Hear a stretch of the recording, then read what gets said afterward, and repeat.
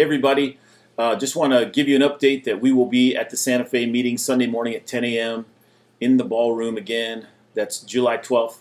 And I just want to give you some highlights of some things that happened this past Sunday. Marlon spoke on Sunday and it was really awesome. People were blessed by what God was doing. Kelly led worship in the room. Drew led worship in the room I was in.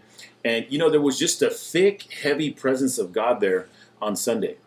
And you could really feel there was even everybody just began to worship spontaneously. They just began to let the power of God move in the room. It was really incredible. So I want to encourage you to come out Sunday morning and be with us at 10 a.m. We prophesied over several people. There were new families there, new couples there. There was a new gentleman there that I've never met that we were able to prophesy over and minister to.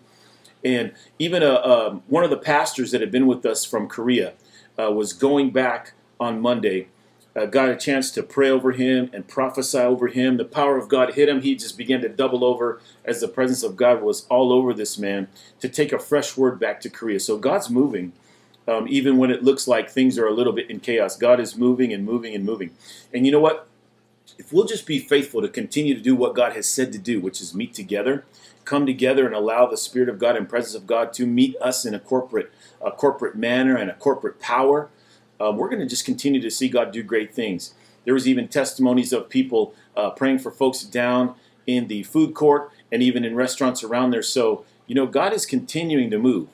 I really feel like this Sunday, what I'm asking the Lord for is words of knowledge for healing coming this Sunday. So I want to give you an opportunity and encouragement to come out Sunday and be healed. Come into the presence of God Sunday morning. Expect the healer to be there because he's there.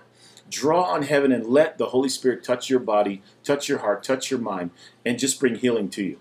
And so this week I've just been praying, God, give me some words of knowledge for healing that will cause it to happen. Lord, that will bring heaven to earth right there on a person's body and just see that thing healed no matter what it is. So I want to encourage you to come out and join us. Bring a friend, bring somebody that needs to be healed or needs a prophetic word because our ministry teams are there to move. Also, we have plenty of room for kids, so bring the kids out. And we'll see you Sunday morning.